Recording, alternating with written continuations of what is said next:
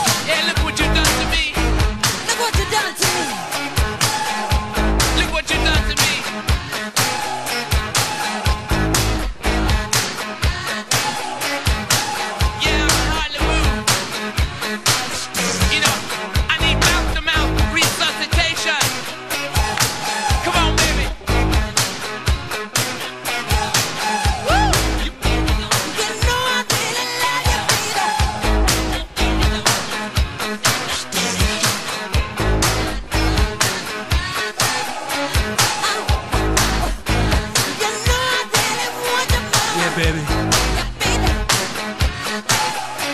just look at me, look at me.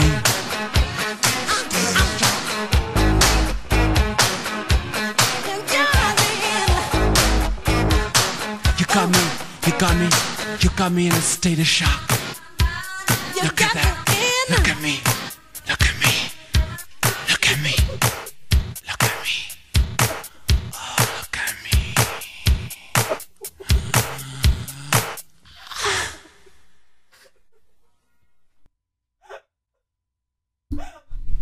I'm sorry.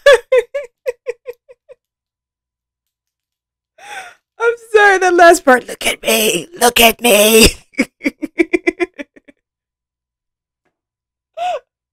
Okay.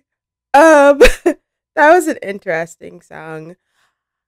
I don't sound like they were having a really fun time doing it. The lyrics weren't very like much of a stretch. It was just like, pretty much cutesy stuff to say.